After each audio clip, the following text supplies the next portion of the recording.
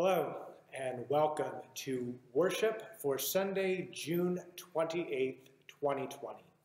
However you found us, whenever you have found us, we are glad that you have joined us for this virtual time of worship and celebration of our risen Lord. As we gather and prepare our hearts and minds for the worship and praise of God, just a few brief announcements. I do want to remind everyone that next Sunday, which is July 5th, will be the first Sunday in July, and as such, we will be observing communion. As we've done, we are offering again the pre-packaged cups. If you would like some of those, let myself or Angie Chase know how many you would like and how you would prefer us to get them to you. You also may procure your own bread or something that you can break and eat, as well as juice or something that can be poured and drank during that time for communion. Also want to remind everyone that the In the Meantime devotionals are continuing. Just last week, we took a look at General Assembly, what it is, how it meets, how it works, what some of the issues our larger denomination is wrestling with this year. This coming week, we'll recap that, as well as some other important news and information. Especially be sure to pay attention in the coming days and weeks as we move into phase 4 of the Restore Illinois plan, which will allow us to hopefully in the not too distant future begin to make plans for a return to live in-person worship. Do know, even when we make that transition back to live worship, we will continue with streaming and recorded option of worship as well, especially for those of you that won't feel that the time is quite ready or quite safe. And lastly, for some of our younger members, want to make you aware, I think some information may have already been shared on the Facebook page, but we'll look to share more about an online virtual Camp Karoo option, completely free, parents, online Camp Karoo option, as well as perhaps even an online vacation Bible school. As we have more details to share about that, we'll make sure we share them on our webpage, as well as during announcements and through our Facebook page and email. But at this time, let us enter into our time of worship by turning, as we always do in these moments, to God in prayer. Let us pray. You show up, Jesus, in the most unlikely places. Give us patience to wait and watch when we cannot sense your presence, so that we may be ready to greet you where we are. Amen. Please join me in our call to worship. We will sing of your steadfast love, O Lord, and proclaim your faithfulness to all generations. Your steadfast love endures forever. Your faithfulness is as high as the heavens. Happy are those who sing your praise and extol your righteousness all the day. Please join in singing our gathering hymn, As the Deer. As the deer panteth for the water, so my soul longeth after thee. You alone are my heart's desire, and I long to worship thee. You alone are my strength, my shield. To you alone may my spirit yield. You alone are my heart's desire, and I long to worship thee. I want you more than gold.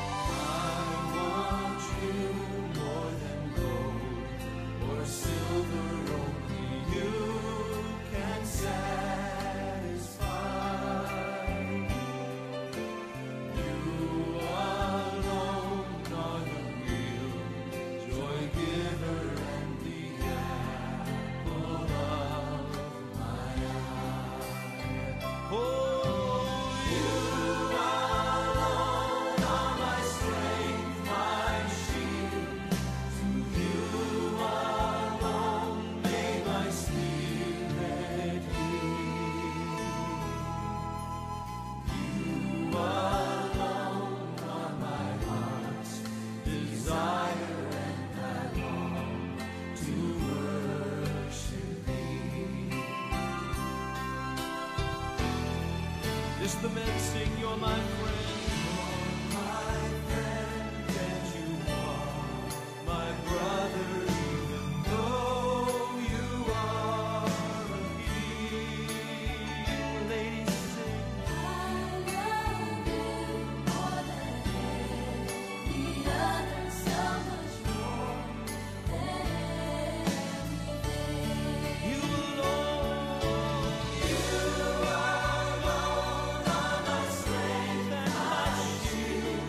To you alone may my spirit yield. You alone are my heart's desire, and I long to worship thee. And I long to worship thee. To worship, Lord, I long to worship thee. Oh, I long to worship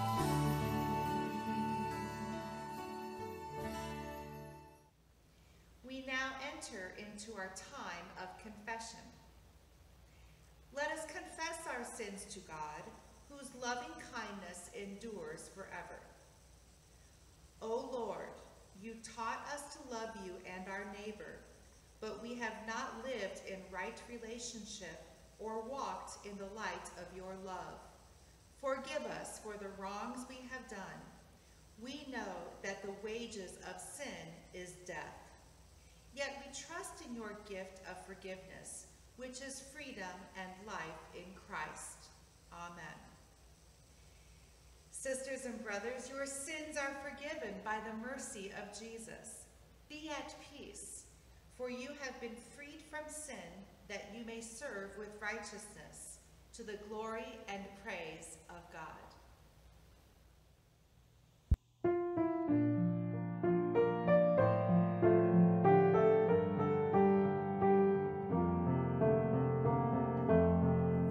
In the bowl there is a flower, in the seed an apple tree, in cocoons a hidden promise, butterflies will soon be free. In the cold and dark of winter, there's a spring that waits to be unrevealed until its season, something God alone can see. There's a song in every silence, seeking word and melody. There's a dawn in every darkness, bringing hope to you and me.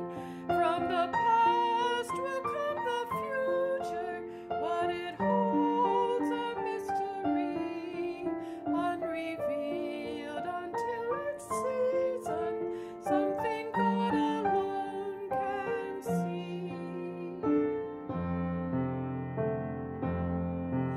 In our end is our beginning, in our time infinity.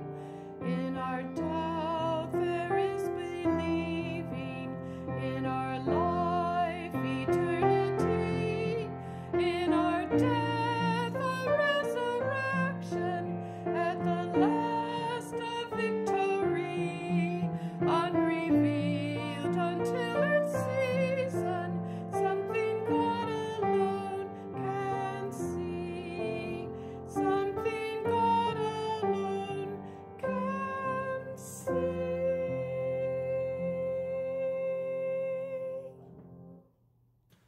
Now is the time for the children, the young or just the young at heart, to come on down, virtually speaking, for our time with the children. And as we do, I'm going to step to the side here and ask you to look at what is behind me there.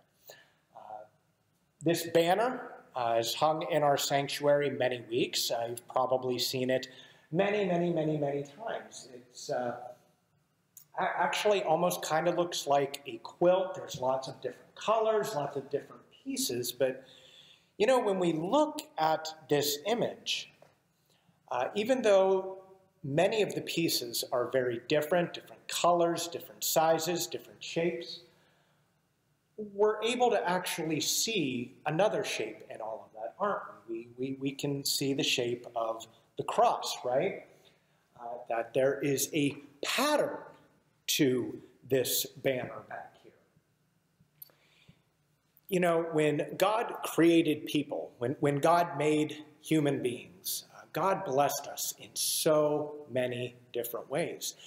And one of those ways is with the brain that we all have.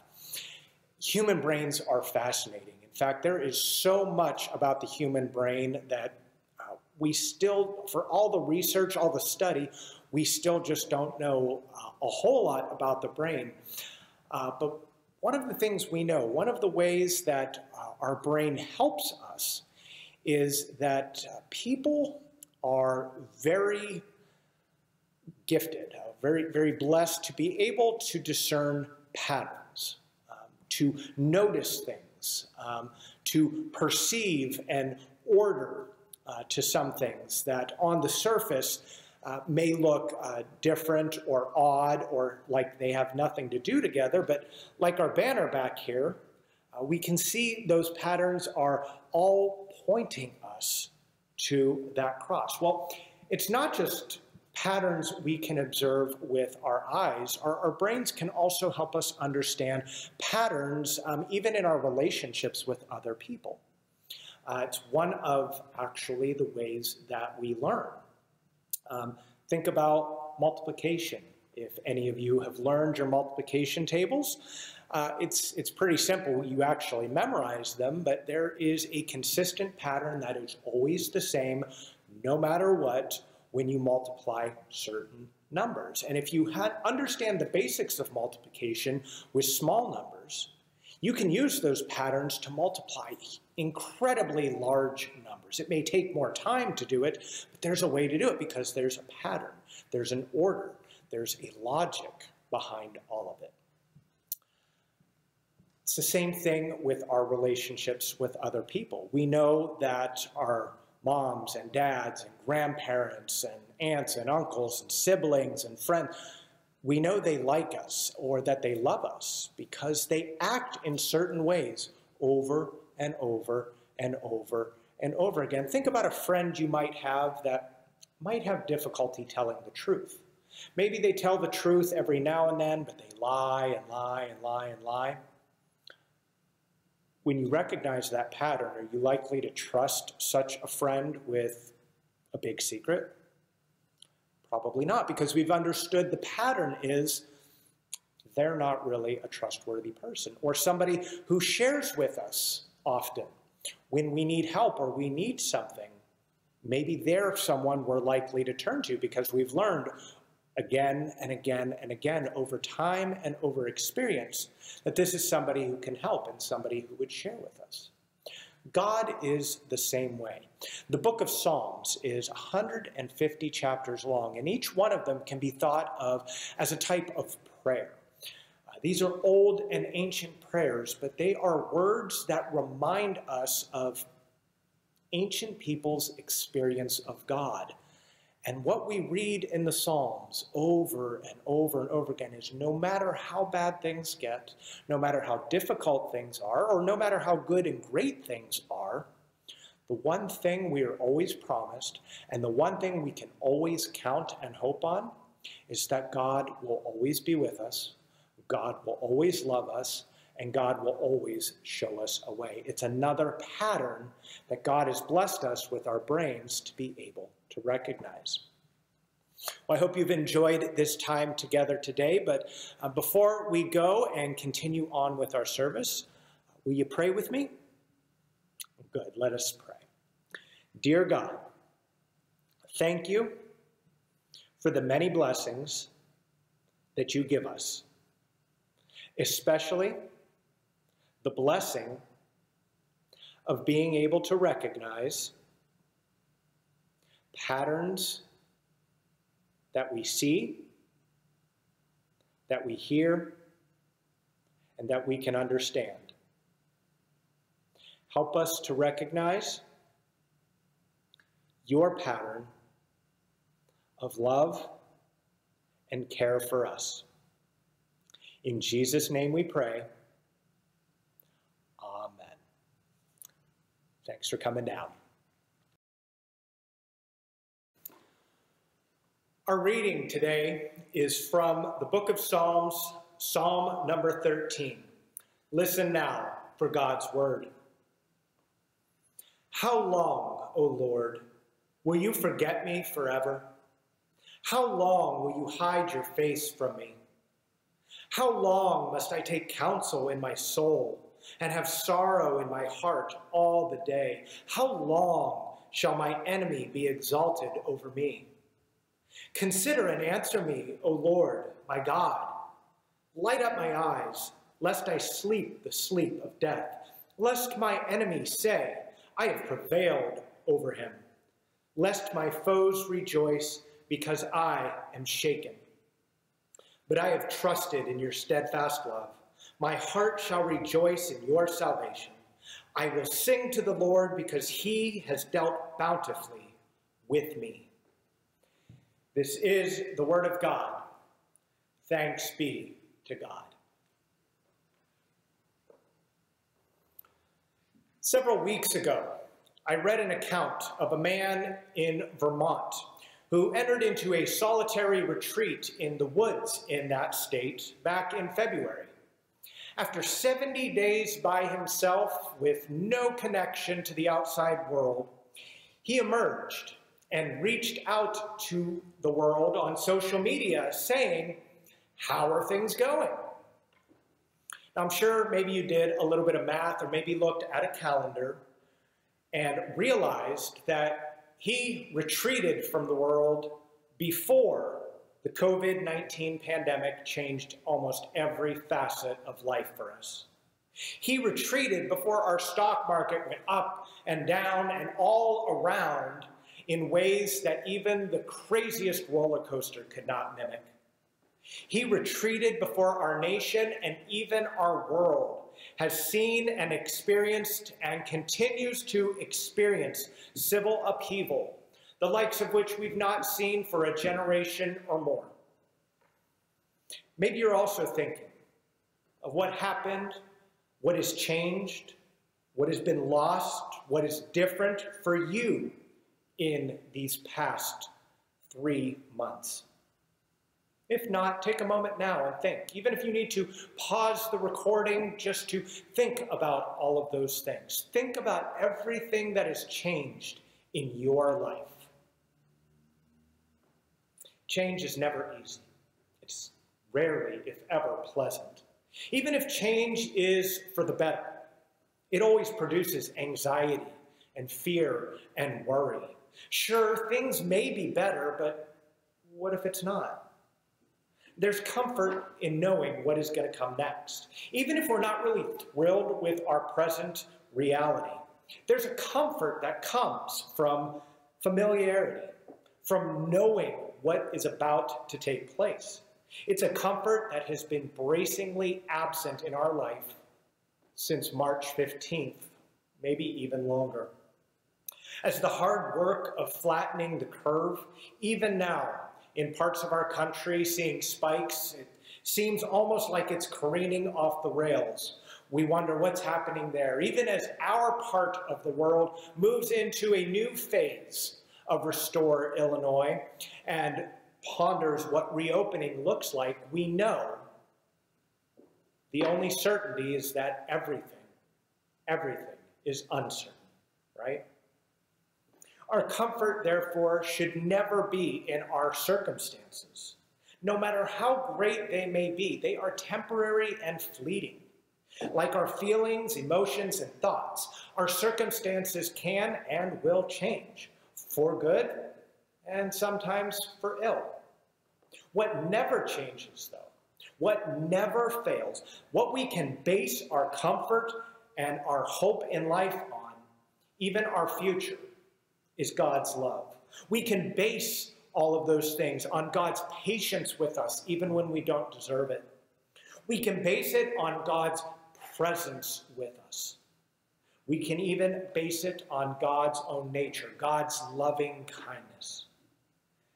We've been this psalmist before, the one who wrote the words of Psalm 13. When we think that the messages of the past few weeks, as well as for today and for next week, are on the theme of God overcoming, this psalm, Psalm 13, starts a bit ominous, doesn't it? How long? How long? 4 times we hear that phrase. How long? How long will you forget? How long will you hide your face? How long will I carry sorrow in my heart? How long will my enemy triumph over me? Ouch. This person is hurting, deeply hurting. This person is scared. This person is uncertain. This person is us. We've been here. Every one of us. We've been here before. If we're not there now, we know something will happen at some point that brings us there. And just as we come out of it, we know we'll be there again. That is our experience in life. We've been here before. But do you hear where it goes next in verse 3? Those 3 imperatives, those 3 commands, the demands that are made of God. Consider me, answer me, light up my eyes. This is not a timid prayer. This is not like, oh, sir, can I please have some more? No, this is not that kind of request. This is a demand. This is a full-throated, full-on demand that will not be denied. This must be listened to. When's the last time you spoke to God like that? What's important here is the realization that God wants us in all times and always, and God wants all of us. Not all of us as in us plural together, but all of us as completely and totally us. God even wants our hurt, our anger, our confusion, our hopelessness, our frustrations, our demands. God wants all of us. More than this, Psalm 13 is a lament psalm. The lament is the genre that appears more often than any other in the Psalms. Psalm 13, along with 66 other psalms, fall into this category, far more than any other type of psalm there is. And this is the hallmark that they all share, that we pour out in them, when we hear them, poured out pain and anguish and everything. Nothing is held back. But this is not simply a venting of emotion, a letting out, a shouting it out sort of thing. Did you hear from the very get-go how God is addressed in this psalm? O Lord, it says in verse 1. Verse 3 becomes, O Lord, my God. By the time we get to verse 6, the final verse, the shouting has turned to singing. I will sing to the Lord, it says. No, a lament is not some cathartic release of pent-up negativity. A lament is a full-on, no-holds-barred encounter with the God we are in ever-present relationship with. Scholar Daniel Estes notes that all laments begin by imploring God because they are rooted, after all, in faith. They are implicit statements of faith because of relationship. Psalms, he goes on to say, speak most often to God, not about God. We dare to speak to God because we dare to be in relationship with God. If we're honest with ourselves, these past months, all this change, all of the changes that are yet to come, whatever they are, forget it all. We are over change. We are on change overload. But what the psalmist reminds us of here, importantly and critically, this day and all days, even though change is a given, even though change will happen, even though it will hurt and not be pleasant, it's not the end of the story. There is more. Rather than a stoic, accept it, embrace it, move on, which is a statement one of my closest friends says often, this psalm reminds us we are blessed and we are not alone. Did you hear verses 5 and 6? Another feature of laments is no matter how terrible they start out, no matter how hard to hear they are at the beginning, that hardship is often given and named in very general terms. It allows us to see our own present struggles. We are able to appropriate them, to put our own lives and situations into those same feelings. It's how we know we've been there before. But we also come to the but that is present in all laments. We find it in verse 5 because there is always a but, always a hinge, always a turning point that changes our vision, what we see, what we imagine could be possible. It changes our attitude. Because we are in relationship with a living and present and active God, we have our experience of God to draw upon, of the times that God shows up, the times that God is there, the times when no one else can be found, but God is there. Now make no mistake, God's presence may not solve the issue. Things may not work out the way we had hoped. That's never been the promise of faith.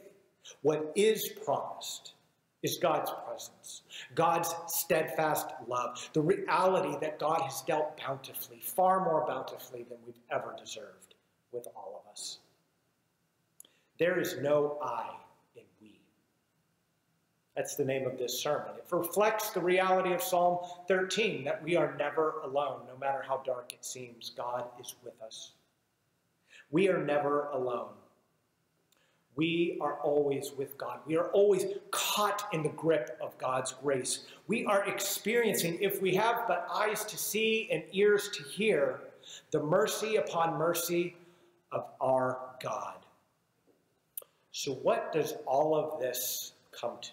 What does all of this have to do with today, with where we go with these words? How do they inform our next steps? A great deal, I believe. I don't need to tell you that our church has experienced unbelievable changes since March 15th, which is the last day we met in this space together. More has changed since then in probably the last 30 years of this church. But with all those things that have changed, and change keeps it coming, there is another significant change coming as well. As I shared with the session the other night, and as a letter that may even yet still be on its way to all of you will share with you, a change in my life and a change in the life of our congregation is that I will be stepping down as pastor of First Presbyterian Church, effective Sunday, August 16th, 2020. That's a little under 2 months from now. Suffice to say that God has led me to the point where I have come to recognize and understand that the work that God has called me to do here in Taylorville has been accomplished and is complete, inasmuch as our work for God is ever complete. More than that, suffice to say, God, I believe, has called me elsewhere, back to more training and education of all things. I've been telling all of you for the past 6 years that I really am a nerd at heart, right? More details are present in the letter. More details will be shared in one of the daily devotionals this coming week. More will definitely be shared, as I do hope to meet with as many of you as possible between now and August 16th, where we can share what was great, what was not so great, where we can say our goodbyes and appreciations, but can also share about where things are going in the future. But for now, whether this news gladdens you, and maybe for a few of you it does, or whether this news saddens you, or whether this news leaves you, you're not quite sure how you feel. The reality is, ministers come and ministers go. It's what we do. Ministers, no matter how great or how terrible they are not the church. This is not my church. It does not belong to me. You, each and every one of you, are the church. We minister best when we help the church be who God calls it to be. Together, the people of God. Remember that mission statement? This church, this congregation, has made tremendous growth in seeking and following the lead of God in my time here. Yet, as with all things, this church isn't done. There's more room to go. There's more journey to be had. What is going to change, though, is that I will not be journeying with you past August 16th. In a way, our work for God, our ministry, and all of us who claim faith in Jesus, we are called to ministry. It is never complete, and it is never ours alone. We are called into community for a reason, after all. Also know that while this is a significant change in my life, the life of my family, and yes, the life of this congregation, and perhaps even this community,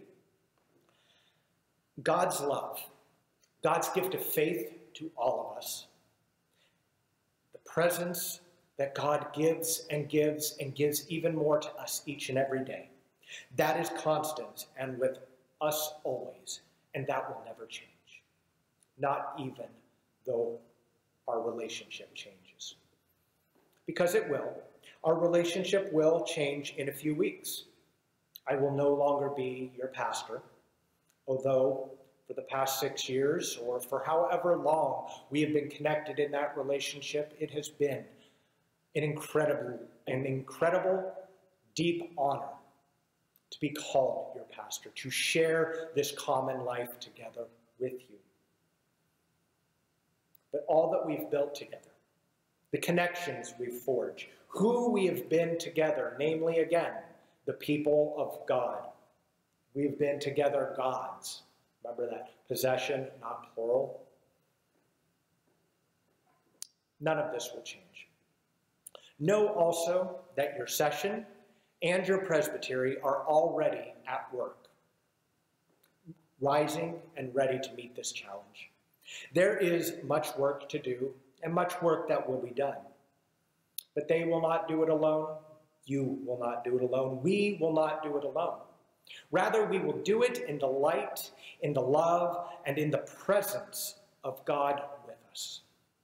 Even now, I know, beyond all doubt, that God is leading another, one who will come and follow me, one who will come to the foundation that has been laid in this church, not this building, but in this collective life that is the Presbyterian Church. For over 160 years, that foundation has been made. It's not only old, it is strong.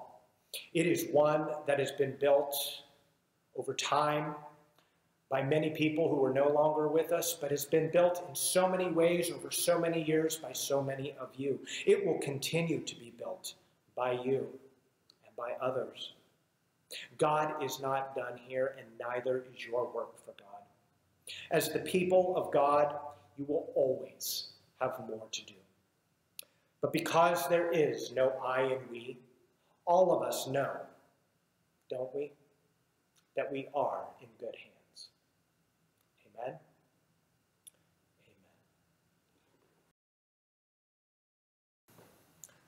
As we come to our time of the prayers of the people, a few names and situations to keep in mind in your own prayers.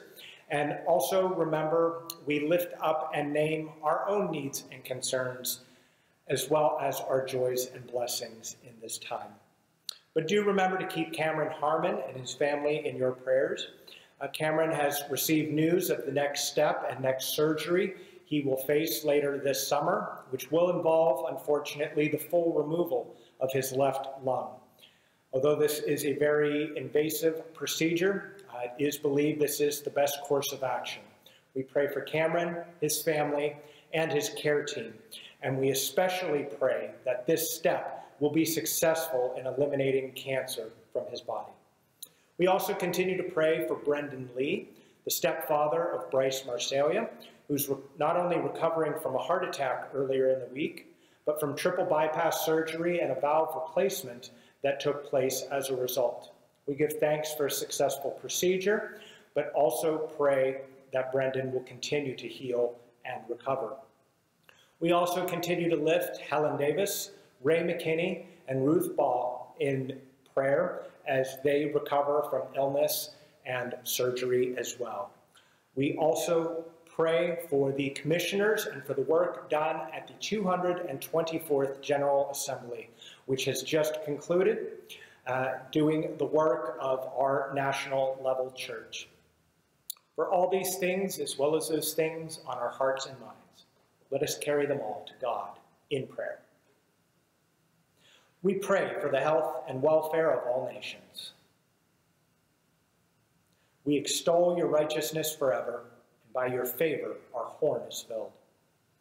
We pray for the strength and vitality of your church. We exalt your name, O God, and sing of your righteousness. We pray for all who suffer from sickness, hardship, or danger. For you are the glory of our strength and our shield in times of adversity. We pray for the goodness and well-being of your creation. Your steadfast love is declared forever. Your faithfulness is as firm as the heavens. We remember those who make their procession home to you this day. May they all live eternally in the light of your countenance. Unite us in one unending song of praise to you, Father, Son, and Holy Spirit. Hear us now as we pray together as Jesus leads us, saying, Our Father, who art in heaven, hallowed be thy name. Thy kingdom come, thy will be done, on earth as it is in heaven. Give us this day our daily bread, and forgive us our debts, as we forgive our debtors. Lead us not into temptation, but deliver us from evil. For thine is the kingdom, the power, and the glory forever. Amen. Friends, as we move into our time of giving, we remind you that online giving is indeed an option. Just stop by our church webpage and you can follow the links for online giving. We also will continue, of course, to accept mail donations, as well as those that are dropped through the mail slot at the church building. We continue to give thanks for your exceptional and gracious support during these unprecedented times. But now, as we prepare to come and give our all to God, we know that God gave the only begotten Son so that we may have eternal life through him. As a response, let us offer our thanksgiving with the gifts of our lives as we give to God our tithes and offerings. Let us give and give generously.